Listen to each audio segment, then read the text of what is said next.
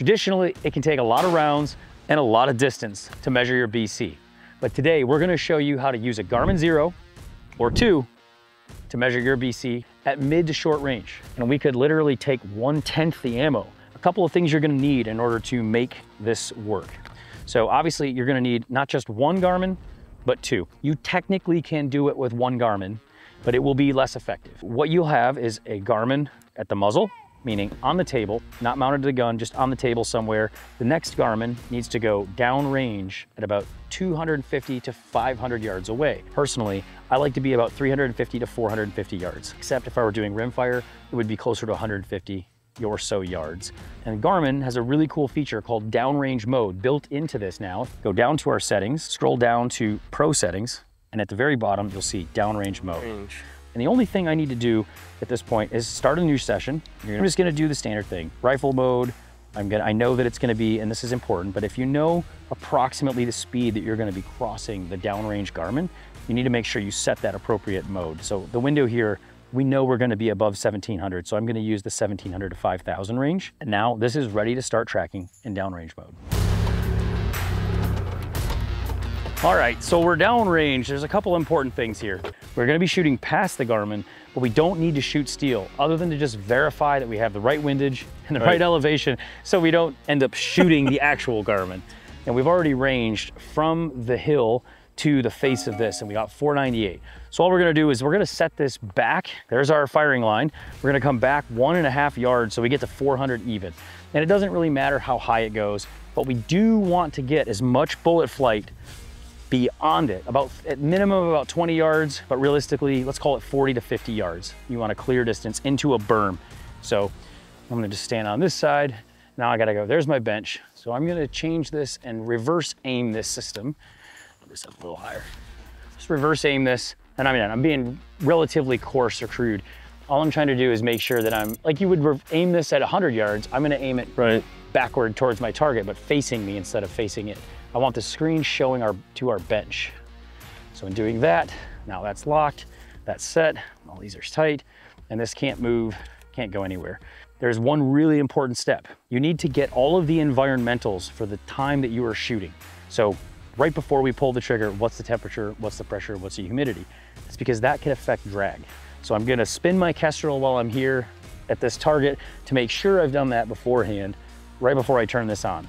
So I've spun my Kestrel, we update our live. We got it, it's 81 degrees here. And now I make sure, do I have the right gun profile? The answer is yes, I do. So now I'm gonna turn this on.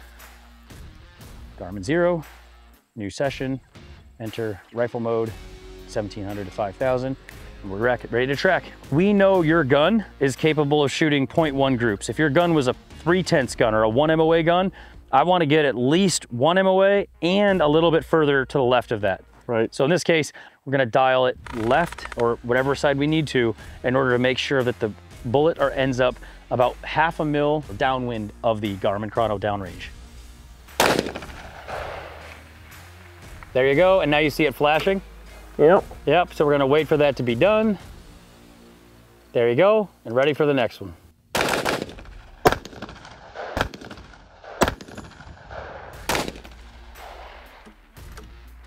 And flashy, flashy. So Kenny, we're here at the workbench. We already grabbed muzzle velocity. We grabbed the chrono from downrange. We have each session, we need to access it via history. So we're gonna go into history. This is the one we use here at the muzzle. This is the one we used downrange.